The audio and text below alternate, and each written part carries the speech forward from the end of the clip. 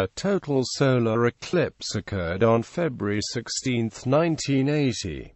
A solar eclipse occurs when the Moon passes between Earth and the Sun, thereby totally or partly obscuring the image of the Sun for a viewer on Earth. A total solar eclipse occurs when the Moon's apparent diameter is larger than the Sun's, blocking all direct sunlight, turning day into darkness. Totality occurs in a narrow path across Earth's surface, with the partial solar eclipse visible over a surrounding region thousands of kilometers wide. The path of totality crossed Central Africa, southern India, and into China at sunset.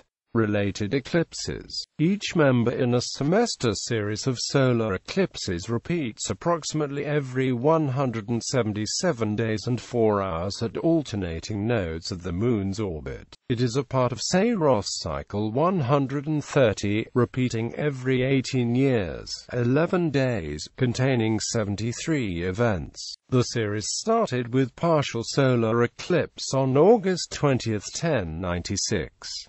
It contains total eclipses from April 5, 1475 through July 18, 2232. The series ends at member 73 as a partial eclipse on October 25, 2394.